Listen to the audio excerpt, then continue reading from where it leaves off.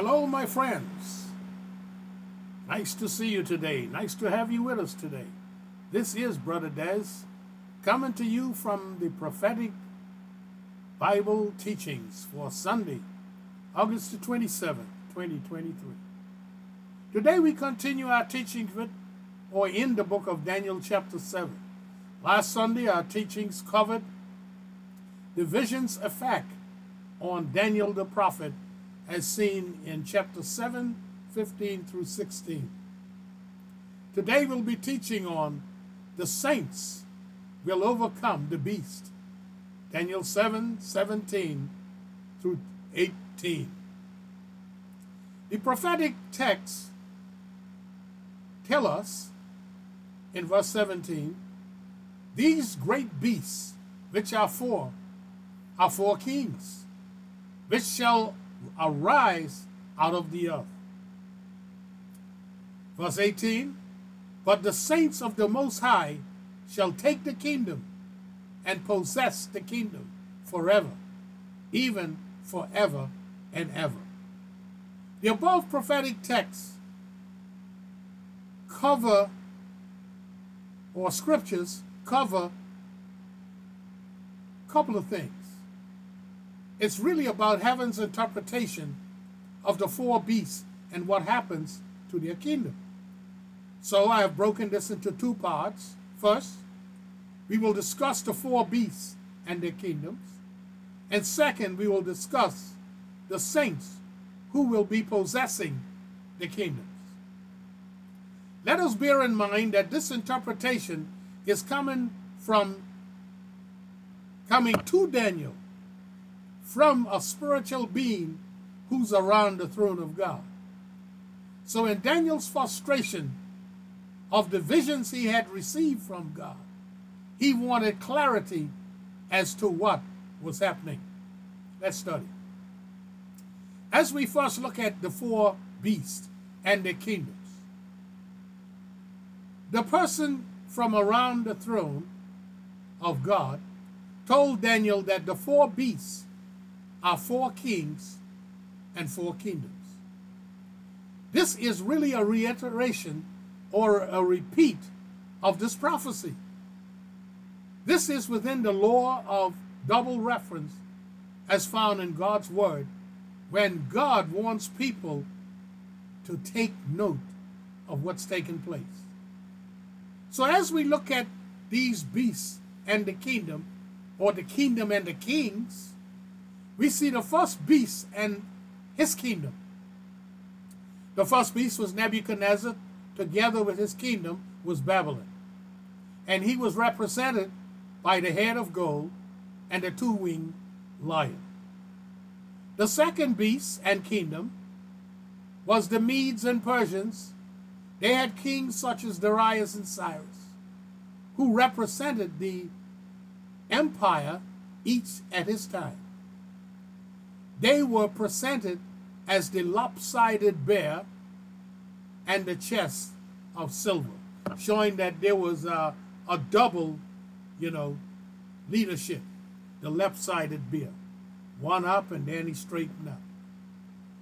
The third beast and kingdom was Alexander the Great, synonymous with the Greco-Macedonian Empire, and is depicted by both the sides of brass and the animal, a panther. These wild beasts of prey, with their carnivorous and voracious natures, are representatives of the character of both the king and the kingdom. And so the fourth beast and kingdom, the Roman Empire, was the beast of a kind, yet within it was traits of all the other beasts. Who was the king of the Roman Empire?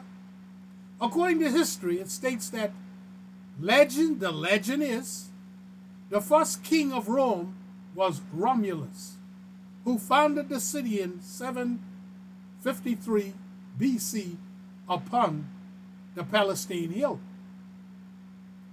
It is noted that he established Rome's early political military, and social institutions and wage war against neighboring states. It was also noted that his twin brother, Remus, assisted him. So that's the four beasts and the four kings and their kingdoms. We now come to the second part regarding the saints of God who will possess the kingdoms.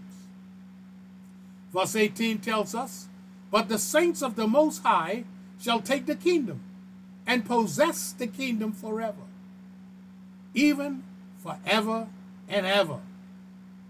The above verse is stating a fact which will occur over time and will involve many other events. Before this event of possessing the kingdom by the saints of the Most High, or the Ancient of Days, there will be the rapture of the believers of Jesus Christ. There will be the manifestation of the beast, the Antichrist. There will be the great tribulation on the earth for 7 years. There will be the return of Jesus Christ from heaven as the King of Kings and Lord of Lords. There will be that great day of battle of Almighty God at Armageddon, which will be conducted by the King of Kings and Lord of Lords, Jesus Christ, at his return. And then there will be the judgment of Israel, where he will judge Israel. And there will be the judgment of the Gentile nations, which we see in the parable of the sheep and goats told by Jesus. Yes, many events will take place. Nevertheless, it will come to pass, for the saints will take the kingdom. So the question remains about these saints and taking the kingdom. Who are these saints that Daniel is predicting about? Here in the book of Daniel, chapter 7, we find these saints, mentioned in verses 21, 22, 25, and 27. Also in Matthew 27, 52 through 53, the word used for saints is hagios, which also identifies Old Testament believers who came out of the graves after Jesus Christ resurrected. So note, "And the graves were open, and many bodies of the saints which slept arose and came out of the graves after his resurrection, and went into the holy city and appeared unto many." This event was before the Great Commission, which Jesus gave to his disciples to go into all the world and preach the gospel, his death, burial, and resurrection. Therefore, we know that these saints reference to Old Testament saints. Also, in the New Testament, as I mentioned, the word hagios for saints occurs some 200 times. 99 times of it refers or translated with the word holy, which refers to the Holy Spirit. So in other words, saints, or the holy ones of Jesus Christ, is what in order. However, before these saints take the kingdom, the little horn will make war with these saints in the great tribulation. So that's pointing to who these saints are Daniel is speaking about. So who are they? First, it must be noted that in the Old Testament, God had Old Testament saints, as we mentioned, and saw how they came out of the grave when Jesus resurrected. Remember, he led captivity captive. Those who were in paradise, he had to take them all out and carry them with him to heaven. So as in 2 Corinthians chapter 5, it reminds us, absent from the body is present with the Lord in heaven. Paradise was moved. So the nation of Israel we find in Exodus 19:6, are also referred to as saints, going back to those who came out of the grave. Note, and ye shall be unto me a kingdom of priests and a holy nation. These are the words that thou shalt speak unto the children of Israel. Priests and a holy nation. Holy. Holy people or nation in the above refer to saints. Second, the Gentiles who came in as proselytes and became Jews by practicing Jewish faith were also called saints. For example, in Acts 2:10, Phrygia, Pamphylia, in Egypt, and in the parts of Libya and Cyrene, and strangers of Rome, Jews and proselytes. Acts 13:43 says, now when the congregation was broken up, many of the Jews and religious proselytes followed Paul and Barnabas, who speaking to them persuaded them to continue in the grace of God. So they were following. And then we look in the New Testament, the saints today referred to, they are of the called out assembly of God, which is referred to in common language, the church of Jesus Christ. Romans 12:13 says, distributing to the necessity of the saints given to hospitality. Romans 15:25 says, but now I go unto Jerusalem to minister unto the saints. Philippians 4:22 says, all the saints salute you, chiefly they that are of Caesar's household. Fourth, we find in the New Testament, they also mention saints who will be in the great tribulation on the earth. Revelation 13:7 states, and it was given unto him to make war with the saints. That's in the great tribulation. Those who come to Jesus Christ through the preaching we mentioned prior of the 144,000 and all the others. And to overcome them, and power was given to him over all kindred and tongues and nations. That's the Antichrist coming against the saints. Therefore, we conclude that in the New Testament, saints are used to speak of the holy ones who were once sinners, but have been declared righteous because of their faith in Christ, looking back to the finished work on the cross, Romans 1:7.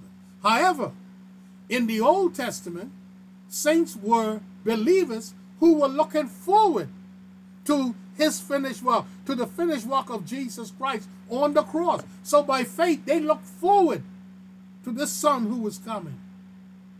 As we, as believers, we look back to the finished work which he already done. For example, let's check the Old Testament looking forward.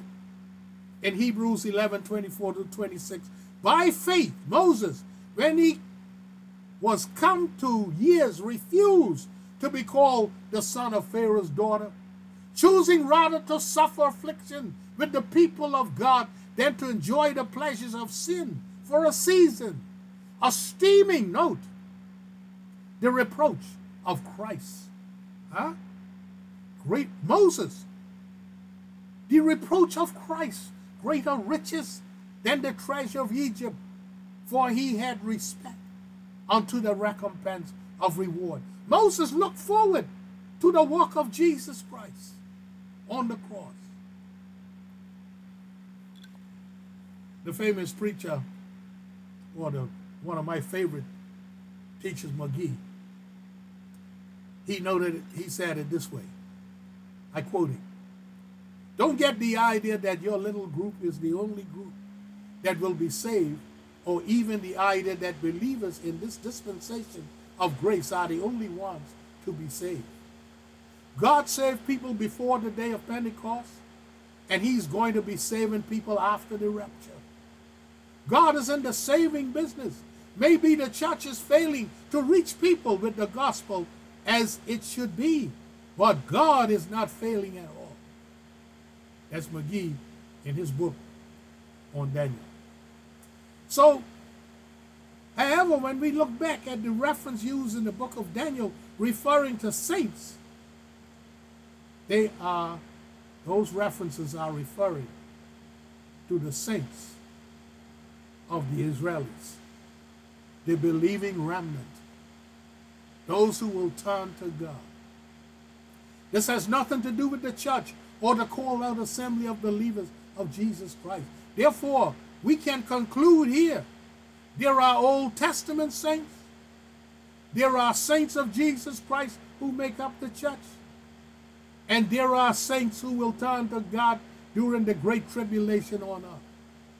They will be resurrected and follow the resurrection program as listed in 1 Corinthians 15, 22 to 24. That's the resurrection program.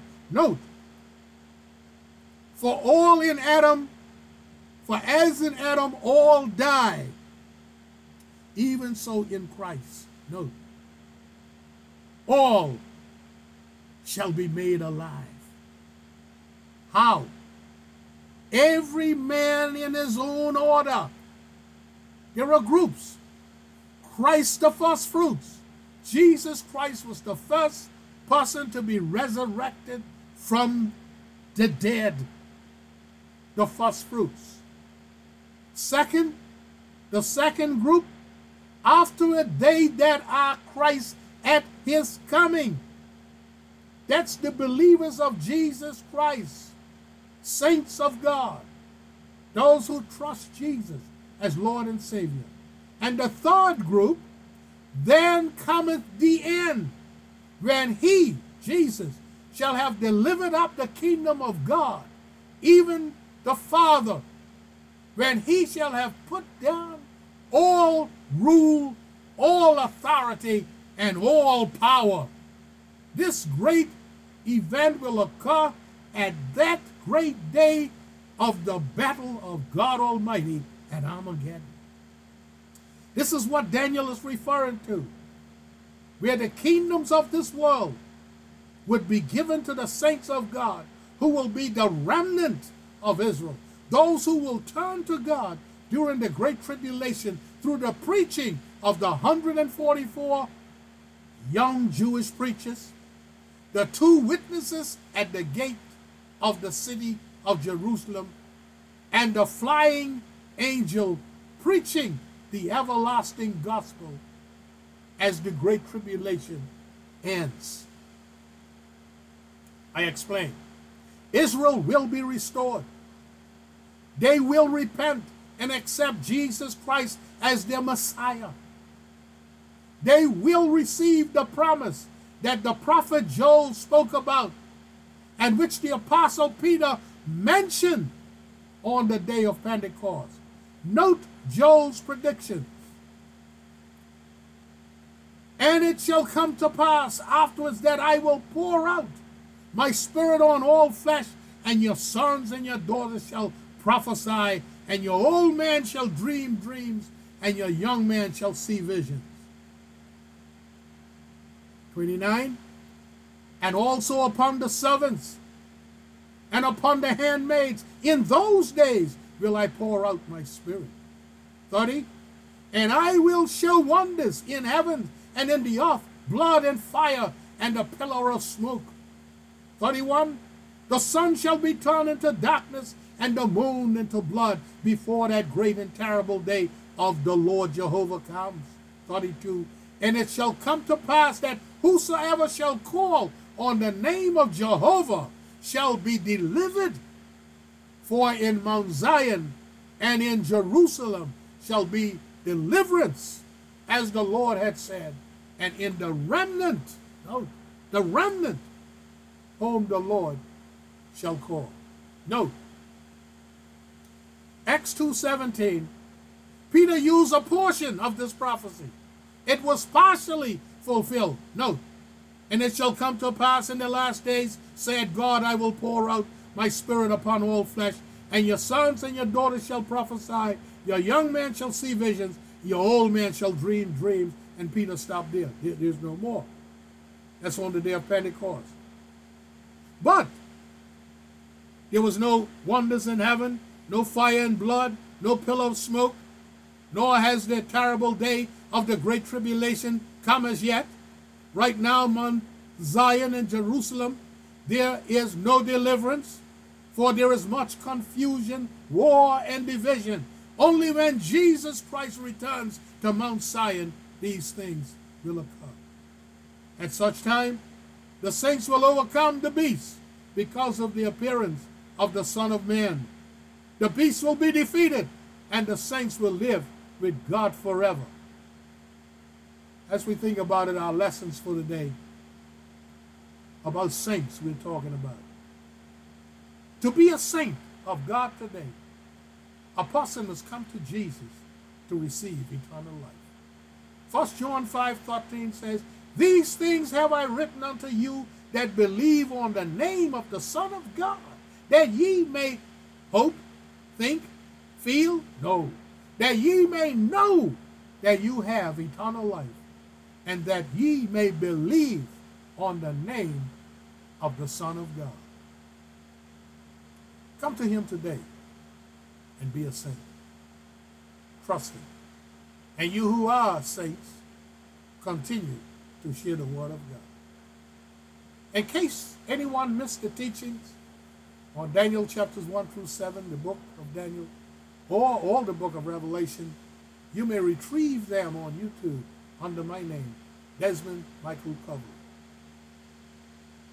You may also follow this ministry on YouTube, Facebook, my story, Instagram, Twitter, WhatsApp, LinkedIn, Pinterest. Also, check out the website, www.corbanje.com. You may also check out Threads. That's our new media. God bless you. Have a great day in the Lord. Amen. Amen.